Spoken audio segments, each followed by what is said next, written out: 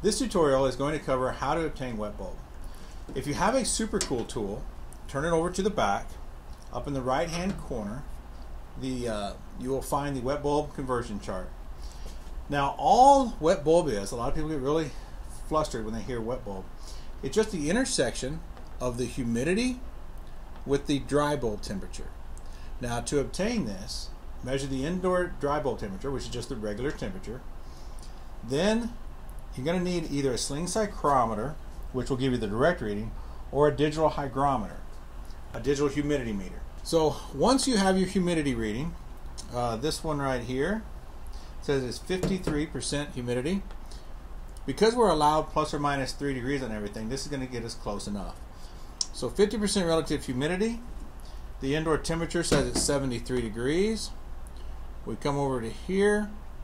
The intersection is 58 degrees. So 58 degrees is our wet bulb temperature, and that's what we'll use if we're charging our unit with the superheat method.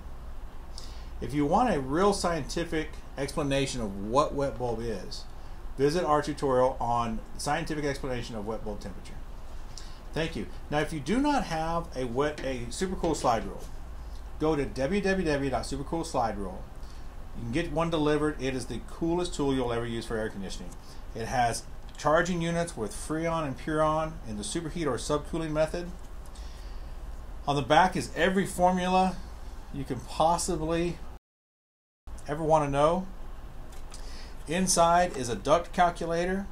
It has the only direct reading conversion to insulation line metal on the market I've ever seen.